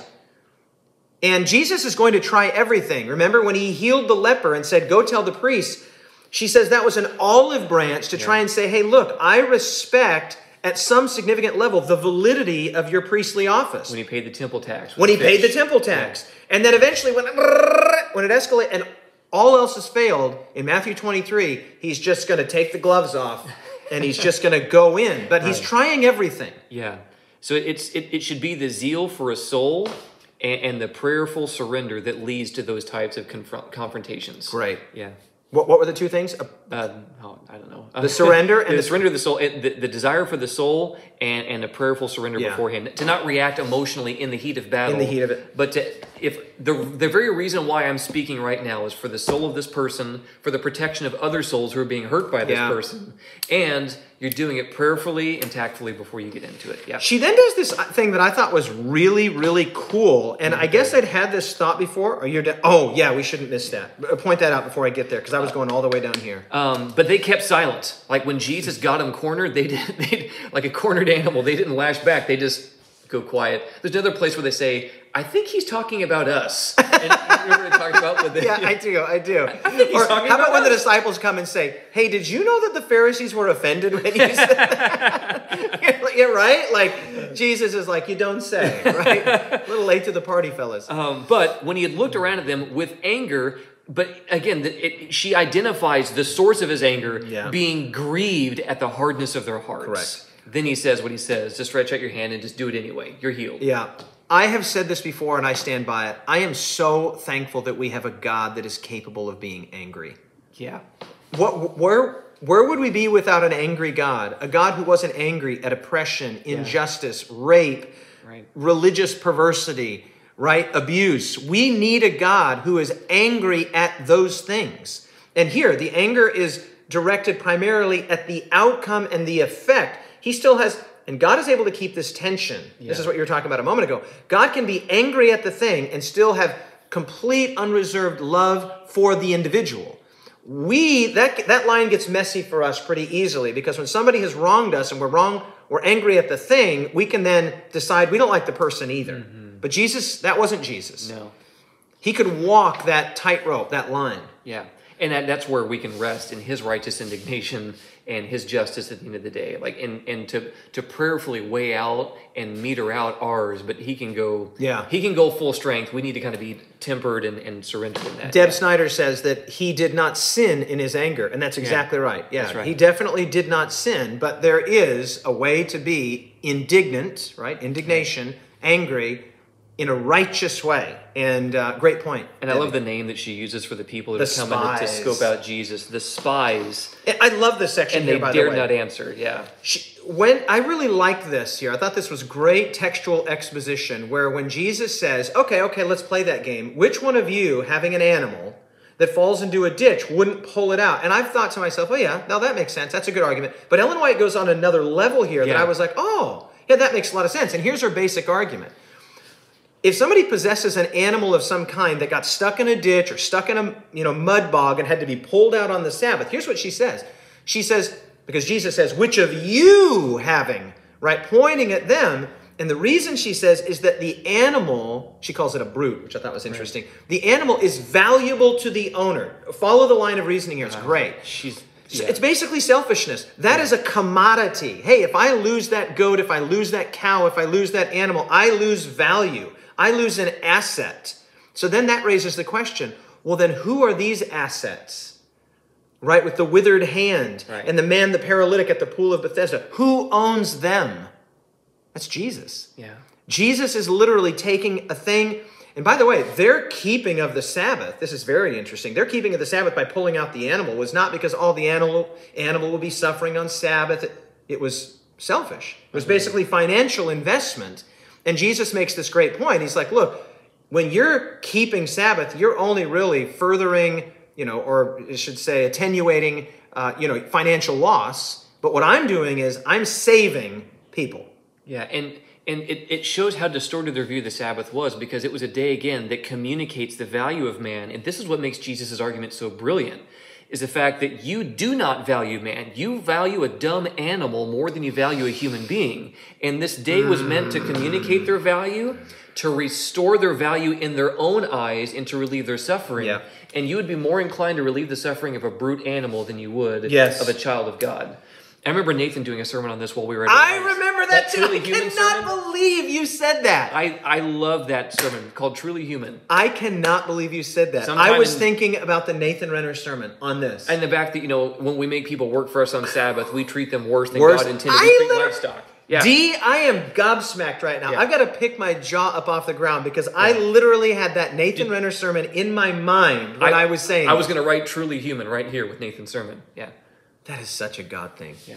It's amazing the things that lodge in your mind, isn't it? I never forgot that. Yeah. Oh, man. Dude, he's a spirit-filled man. I miss him. I love that man. And so I think what You keep going. I got to get my drink. All right, you can close the windows too if you're freezing. No, I'm fine. I got to grab my water. But I think that the Sabbath is meant to elevate our estimation of man. Is one of the points that's being pointed out here. Yes. Not just that the Sabbath communicates our value, but that the Sabbath should elevate our estimation of man, because she says they originate in man's desire to exalt himself above God. You're on the next page. I'm sorry. I got a great idea. Well, keep going. Let me rewind though. So the spies didn't answer. This is the last page on 326 of Types and Symbols.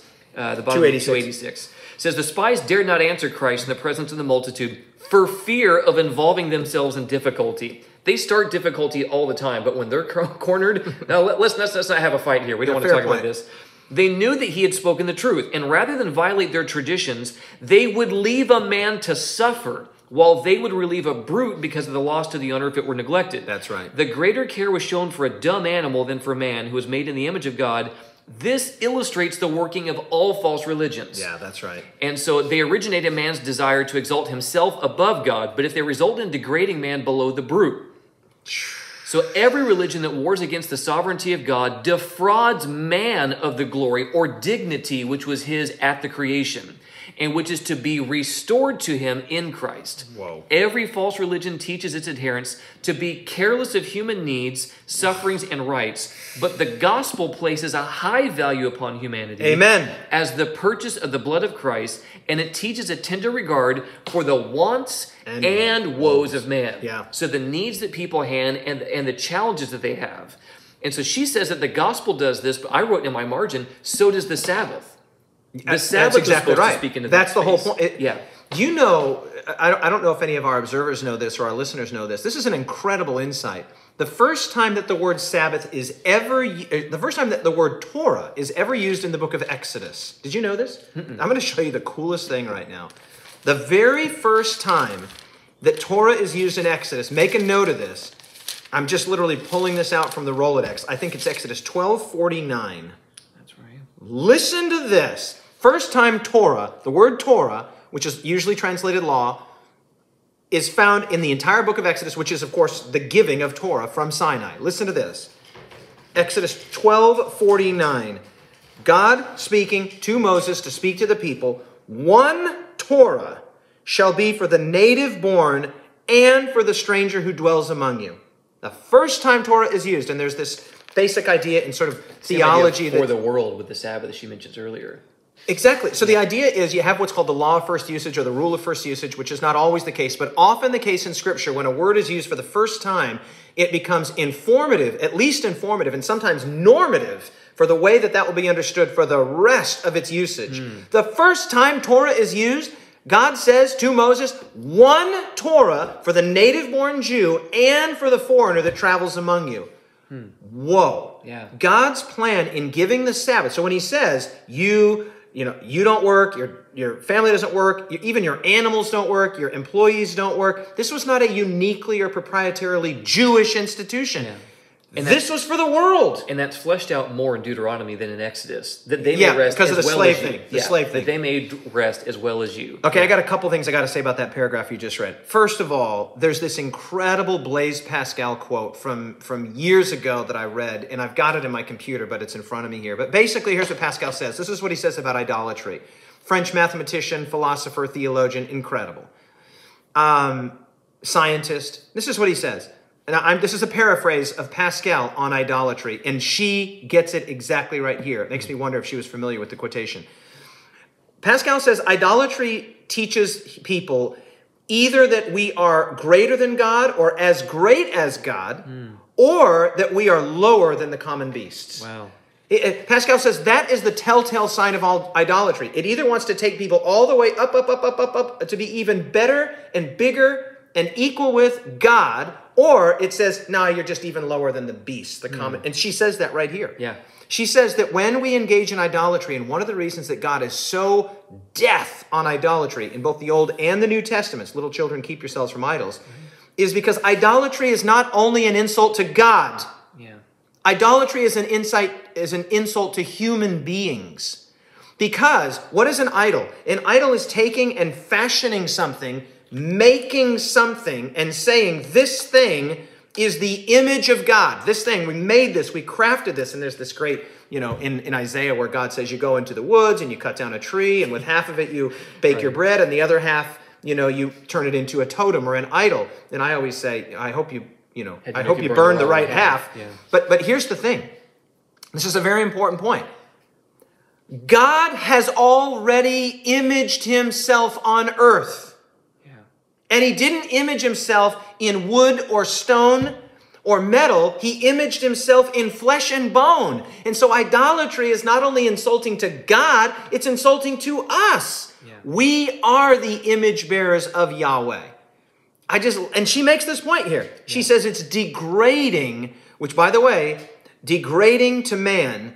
In the last chapter that we were in, she talks about how Jesus upheld the common dignity of every man. There's another little thread. I think that word dignity is what's under attack. I think that the language is so helpful. Idolatry attacks the dignity of men. Yeah. The dignity of mankind. Yeah. And it reduces God, of course, to, just some regional proprietary deity. But the one true God, this is why God was emphatic with Moses on Sinai's summit. He said, you didn't see any form. You saw nothing. Right. Nothing that you could make, a shape, an image, a crack, which is why it's so amazing when Jesus says to the religious leaders of his day, you have neither seen his form nor heard his voice. They knew they hadn't seen the form of God, but when Jesus says, neither of you heard his voice, they're like, what? They had Torah, but they had not been hearing the voice of God. And what I love is that Jesus eventually confesses to be that image, because if you've seen me, you've seen the Father, the one who's in the bosom. There's only one image you're going to see, and it's me. I just love what you read there, Dee. The gospel places a high value upon humanity. And then, Jesus basically confronts them on their own grounds. He says, here's the thing. You're accusing me of breaking the Sabbath, but I'm actually saving life. You're planning to kill. This is a subtle dig. A little bit later, he will say to them, you're planning to kill me. And then they're saying, no, we're not planning to kill you. Of course, he knew. You're filled with the demon. Exactly. Who's trying to kill you. Yeah. But I just wrote here in the margin of my Desire of Ages, I wrote, is the Sabbath a day for murder or mercy? For slaying or saving? And she uses wordplay here because she says they were hunting his life. Yes, hunting. While he was saving life and bringing happiness to multitudes. Don't miss that. I'm so glad Dee pointed that out. There's a purposeful play on life. They were on words. They were hunting his life. While he was saving life. While he was saving life. And bringing happiness. Okay, so there's a purposeful... She's a great writer. So then we go... I'm on the last page here. Let me see if I got anything else. I'm on the last 2 pages. I'm going to do the next paragraph under what we just read. The second to last paragraph on 327 in types and symbols, or 287. Because she says, in the healing of the withered hand, Jesus condemned the custom of the Jews and left the fourth commandment standing as God had given it. So it remains in its integrity, but it's redefined to where it used to be, not what they did to it. They, mangled it.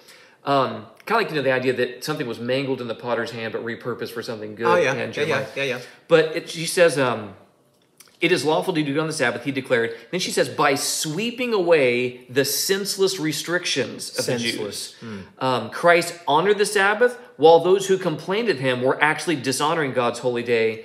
And then she says in the next paragraph that, giving a modern day application, that those who hold that Christ abolished the law teach that he broke Sabbath and justified his disciples in doing the same. I've heard that. I've heard that argument before. And it reminded me of the point that Nathan actually made.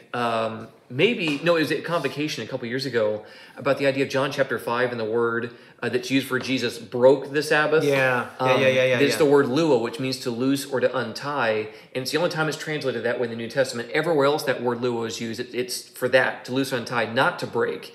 And it's just a mistranslation. So it's a poor translation. And the point of that being that this is what Ellen White was saying throughout this whole chapter, that Jesus was loosing or unrestricting or freeing or liberating the Sabbath from the burdensome obligations that the Pharisees had put on it. So they wanted to kill Jesus for that. Like they wanted to kill Jesus for setting the Sabbath free, is the point that's being said in John chapter 5. And when we get to, is it Luke 10 or Luke 13, where it's Luke 13, right? Where Jesus heals the woman. Ought not this woman being a daughter of Abraham? Is that Luke 13? It's 13 or 14, I think. So if it's a teen, it's 13. Okay. We're not there yet, but Luke 13, beginning in verse 10. So when Jesus looses the woman, he's also trying to loose the Sabbath from their senseless restrictions. Yeah. Again, here, Jesus performing some of his high-profile healings purposely and provocatively on the Sabbath to try and startle them out of their, as she calls it in the last chapter, their rut. She uses a great phrase where she talks about how they were in a rut of ceremonies and traditions, fixed in a rut of ceremonies and traditions. Okay, I'm on the last page. Second to last page. Okay, second to the last page. I just thought this was really great. I just wrote, this is a cool way of saying this. These priceless gems had been placed in a false setting. Their precious light had been made to minister to error. God desired them to be removed from their settings of error and replaced in the framework of truth. This work only a divine hand could accomplish. All that language is very visually similar to William Miller's dream. Yeah, the dream. That casket with the jewels, it's all torn apart, and it has to be, an angel comes in with a dust broom and rearranges things. It took...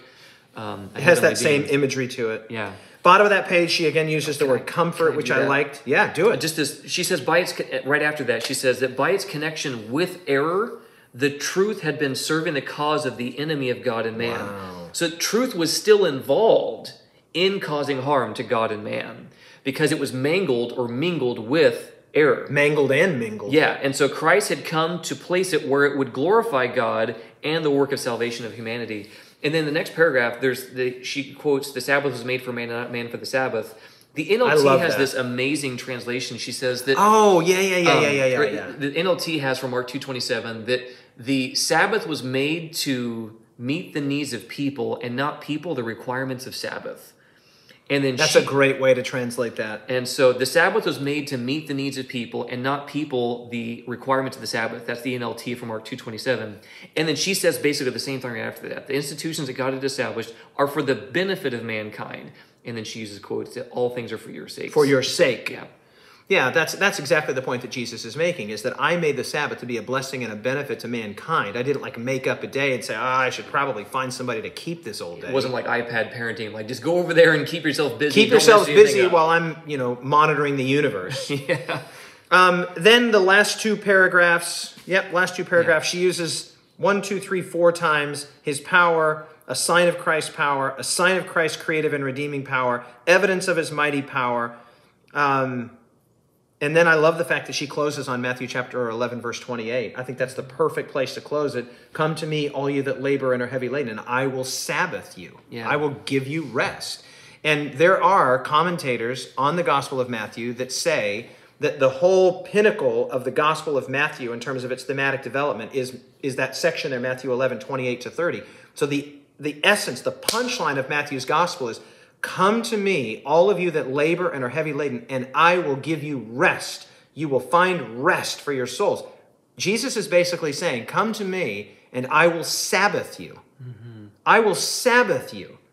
That's exactly what Jesus did in creation. It's what he did in redemption. Jesus Sabbaths us. He gives us rest. Rest in who we are, rest in who he is, rest from the tyranny of modernity and of idolatry. We rest in Jesus, in God, and in his goodness. And he says, come to me, I'll Sabbath you. And she makes that point in the preceding paragraph towards the end where she says, then the Sabbath is a sign of Christ's power to make us holy, and it's given to all whom Christ makes holy.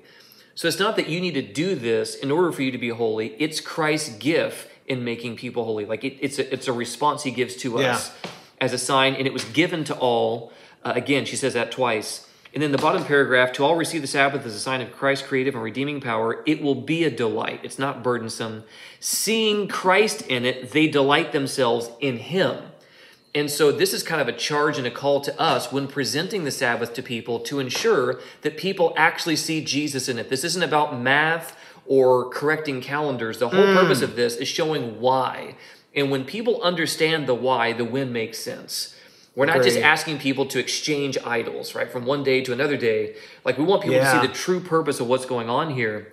And so while it calls to mind the lost peace of Eden, it tells of peace restored through the Savior. Yeah. It's this means of restoration. She actually has this great line on that where when she's describing I want to read this. I just thought this was so great. because you just ended in Eden restored. Listen to this. This is back on page 323, right at the beginning when she's in that section on the continuity of the Sabbath. I just thought this was so beautiful. And when Eden shall bloom on earth again, God's holy rest day will be honored by all beneath the sun. That's great. Okay, let's do our rubric.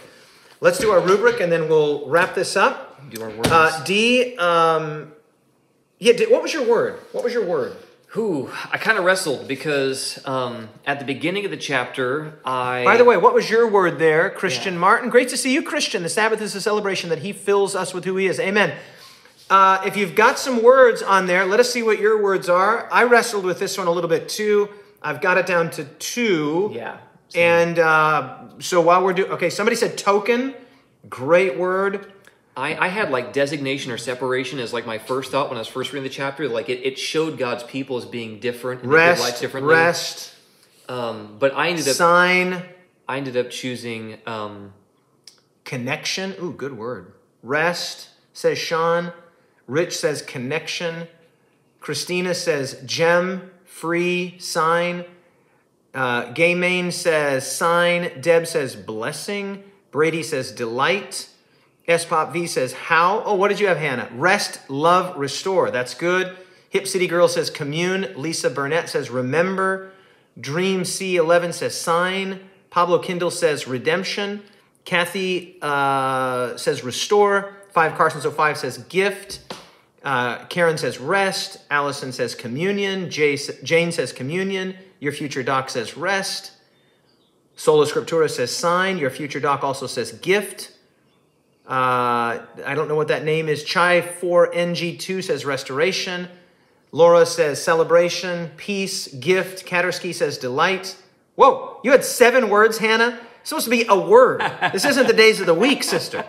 Not the days of the week, girl. Holy service. Okay, what do you got? A lot of great words in there. I was going to say restoration just because I felt it encapsulated everything. It was restoring the Sabbath to its original meaning and the Sabbath's ability to restore man. Yeah. So I would say restoration was probably going to be my final choice. Mine's a little weird. It's a little out there, but, you've come to expect this from me. So my word, I didn't see anybody else say it. Hannah saying, yes, I know. Come on, sister. 7? That's a bit excessive, don't you think? So my word, I hope you like it. It's a little cheesy. You're already apologizing. No, I'm not apologizing. I'm just setting it up. I like words that have a double meaning, and I've done this a couple times before. One of my favorites was when we looked at the word control in the At Capernaum chapter. Remember that we render control, and then Jesus was always in control. I actually forgot the day you were there to say my word. Yeah, that's true. I forgot, and I'm letting you know right now. So it was that the whole idea of who's in control, and we yield control, and Jesus was in control of these very difficult, tense situations in which he found himself. So I like to play on words. So my word for today is object. Object, and it's because that 5 times she says the object of God's work, the object of the Sabbath, the object of the Sabbath, the object was to direct men to the Savior, and the object was the Sabbath. And I also really like, and this is the kind of slight play on words, it might be a little cheesy, but I still like it. The people objected, same spelling, different verb now, right? Objected to Jesus' keeping of the Sabbath, and he then objected to their perversion of the Sabbath. And so I like the fact that I get 2 words with 1 spelling, O-B-J-E-C-T. The object and the objection. So I'm going with object. That's cheating, but I think you get out on a technicality. I do get out on a technicality, but I'm gonna go with We'll ask object. the judges. We'll consult the judges. Yeah, what do you guys think? Does it pass? At least it's not Hannah's 7 words, okay? She's like throwing every word in the dictionary out there. Okay, let's just quickly go down our rubric here. The point, for me, the point was to demonstrate biblically the content and the continuity of the Sabbath as a sign of God's love and power. I think the point was, I would agree with that. I think what I kind of had for my point was that Jesus was intentionally Jesus was sweeping away the misnomers of the Sabbath and what it was about. And speaking clearly that this is a day of relieving burdens, of communicating value, and uplifting our fellow man. Okay. So the point was to remove the faulty foundation of Sabbath and to restore it to its glory. Okay, that's really good. That goes along with your word restoration. Right. Yeah. Okay, and then how about number 2? What do we learn about the person of God? He is deeply interested in the burdens and cares of his people. The Sabbath is Jesus is all about getting in and uplifting people in the context of Sabbath, relieving burdens, and so forth. Agree. I will come to me and I will Sabbath you. Right. I will give you rest. Yeah. The thing that I wrote down for the person was that God is not arbitrary and his commands are not artificial or contrived. That the commands of God are rooted in the nature of things. The Sabbath command is rooted in the nature of creation, in the nature of God's purposeful, intentional creating in a certain pattern, resting on a certain day, passing on to us the legacy of the Sabbath. What we don't want is a God who's just making up stuff and saying, yeah, carry those rocks and do that. That's not what we want. We don't want some arbitrary, capricious contrivance. We want a God that makes sense, that appeals. And Jesus again and again is appealing to people's thinking, to their reasoning. You say, and I just love the fact that God meets us like Isaiah 1:18. Come now, come, sit down at the table. Let's talk this out. Let's reason together. And so I wrote that God is not arbitrary and his commands are not artificial or in any way contrived. Yeah. Okay, how do we pray this chapter, Dee? What do you got? That I would not just preach sermons and give Bible studies on the why of Sabbath, that I would learn how to live the why of Sabbath. God, help me to learn how to live this in a practical way. Yeah. To every Sabbath, remember what this thing is really about, and that my time would reflect that. Very similar to mine. I wrote, God, teach me how to keep the Sabbath and to be kept by it. Yeah. And I think that's a very important concept, that the Sabbath keeps us. I agree. Right? The holy Sabbath keeps a holy people. She actually makes that point. Yeah. And then the practice is very similar for me. I wrote to keep the Sabbath in spirit and in truth. That is to serve, bless, and heal others, and to generally increase happiness. She says that. Yeah. For me, like it's that reminder, because many times we are working our guts out 6 days a week to prove to ourselves and to God and to our boss and to our family that we're enough. But the Sabbath is our reminder that you're already enough.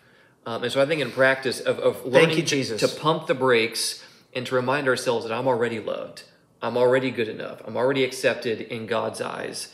So in practice, to just like really let Sabbath remind me of that, so that keeps me through those other 6 days of the week. Oh, that's great. So I'm not running myself crazy to try to prove I'm something, to rest in the fact that I'm already something, not just on Sabbath. Extremely well said. That's literally exactly what I mean when I say that the Sabbath is not just something I keep, it's something that keeps me. Yeah.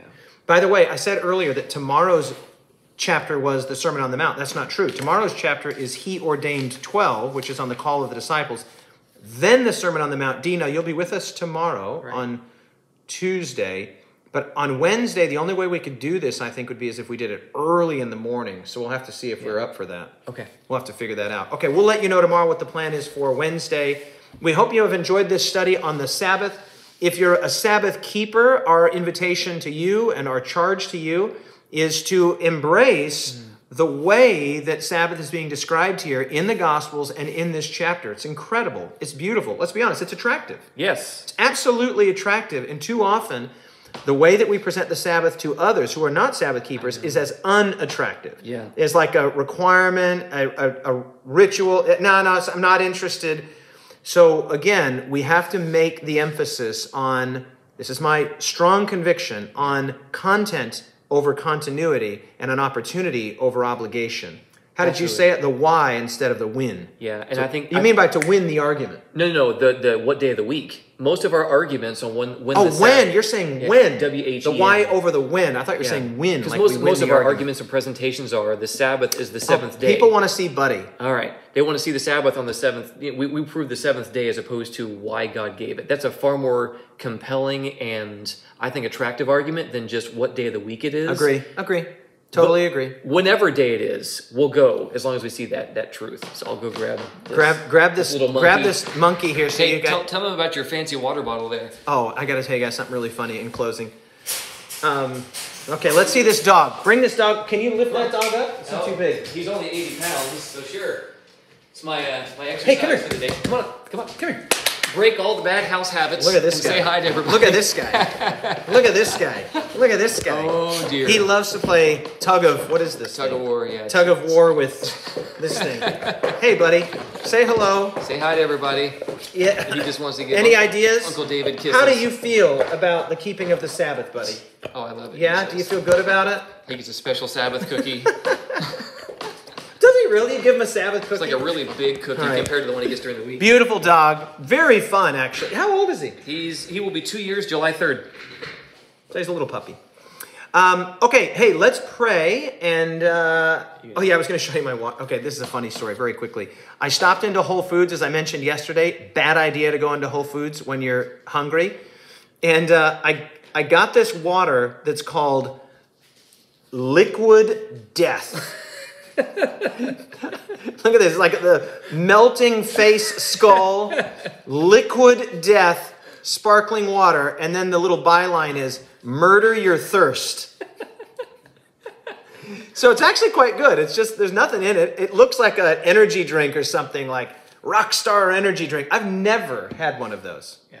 I've never tasted, I wouldn't know what a Red Bull tastes like. It tastes like battery acid. It's pretty terrible. I've never had one. But Liquid Death, it's actually from Austria, from the Austrian Alps. Anyway, I thought that was kind of... I was drinking this today in front of the class, and they were like, what are you drinking? And I'm like, oh, yeah, I guess I should realize I don't want to be a stumbling block. Oh, just drinking a high-energy alcoholic beverage? No, it's just regular old water. Dee, you had opening prayer, didn't you? I did. Okay, so I'll have closing. Father in heaven, what a great chapter and what a great time to spend with our little DAwithDA community. Father, wow, we want to keep Sabbath and be kept by it. Yes. Father, you are the saving, creating, restoring, rescuing, time-spending God. Father, rescue us from idolatry. Rescue us from those systems of thought that would cause us to exalt ourselves as equal to or above the Creator, and also would then absolutely remove us of our dignity and place us below the level of the animals. Father, we are made in your image, created for a purpose, created by an incredible, loving, and kind Heavenly Father. Father, that gives us so much dignity, so much purpose, a sense of who we are, where we are, and why we are. And Father, the Sabbath is a weekly reminder of that. Not something that we learned 10 years ago or 2 years ago, and now we no, every week we are reminded in this great Sabbath rhythm that you are God and we aren't. That you are God and we are made in your image. And Father, I want to pray especially for those here that have maybe had a negative experience with Sabbath, for whom Sabbath has been maybe in their home, maybe in their churches, maybe in their cultural context, just regulations, just senseless, heartless rites, as she said. Father, I pray that they would be able to feel the beauty, tender love of the Sabbath, the beautiful, tender love of the Sabbath that you lavish upon us every week, every day, but especially on that Sabbath day. May we rest in you, and may you reveal yourself increasingly and wonderfully to us, is our prayer in Jesus' name. Amen and amen. Amen. We'll be back tomorrow at about the same time for chapter 30.